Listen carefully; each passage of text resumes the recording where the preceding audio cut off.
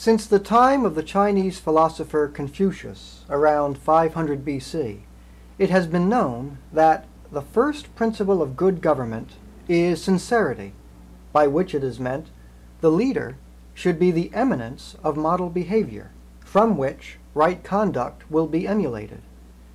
The second principle of good government, and the principle we focus on with our shadow cabinet, is good appointments. It is not possible for a modern president to make all the decisions, write all the speeches, and perform all the tasks he or she is entrusted with the responsibility to make. Nearly all the decisions, speeches, and tasks are performed by the president's chosen advisors. Chief among these advisors are the cabinet officers who administer the executive departments of the national government. Although theoretically cabinet secretaries are to carry out policy rather than to create it, practically each secretary exerts at least some influence on policy. Indeed, policy is not made by a president, but by an administration. And yet, during a presidential campaign, voters really have little clue as to who these secretaries are likely to be, other than that in most cases they will be selected from a small minority of people who are staunchly loyal to the president's party. In a sense, voters are flying blind when they vote for a presidential candidate without any indication by the candidate who he or she is likely to appoint to high positions in government. As a result, the presidential candidates from both parties get away with what is really a bait and switch. Their campaign rhetoric is filled with poll-tested phrases about a new beginning, as with Reagan, or change we can believe in, as with Obama. But if we look at who they actually appointed after election, we would find not the most qualified candidates, but rather loyal party members, retreads from previous Republican and Democratic administrations.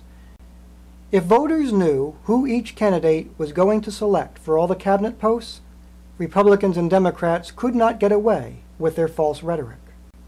As a means of rectifying that gap in your ability to evaluate presidential candidates, we offer our shadow cabinet. The shadow cabinet comprises the individuals we will require our citizen president select for most of the higher positions that will need to be filled.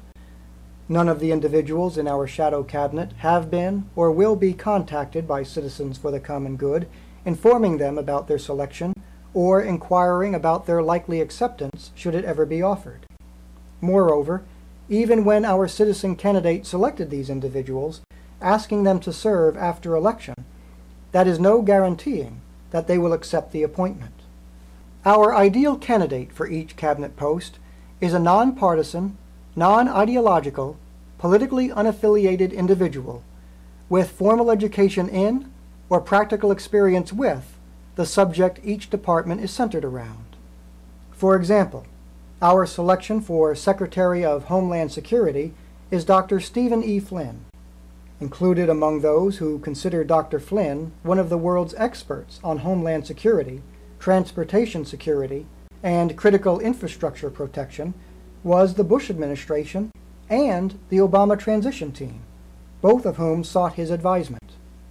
Yet this most obvious choice for homeland security has been repeatedly overlooked for people like former governors Tom Ridge and Janet Napolitano, neither of whom had any formal education or practical experience in security matters.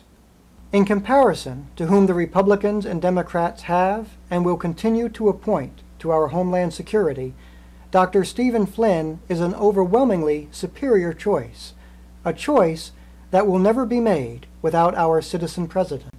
In like manner, if we consider the enormous challenge of refurbishing America's infrastructure that falls under the executive authority of the Department of Transportation, it would seem an obvious choice to select an individual from the American Society of Civil Engineers.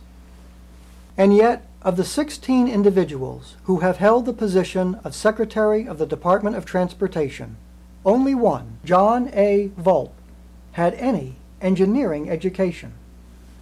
And so it goes with all the cabinet positions.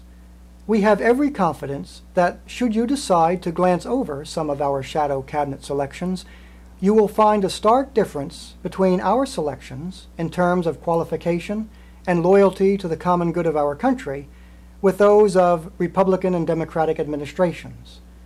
And you will have confidence in our seriousness about crafting policy that accrues to the benefit of all Americans, where no American is left behind.